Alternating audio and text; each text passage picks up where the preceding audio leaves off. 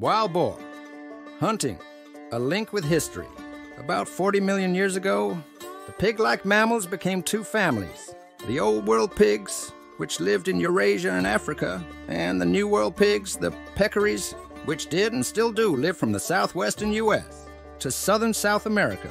Tales abound of the danger of both families of pigs. In India alone, in 1 year's time, wild boars killed 50 people. Ancient mythology commemorated boar hunting.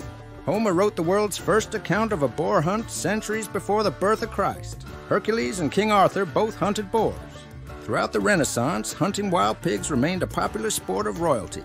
Please like and subscribe to learn it all.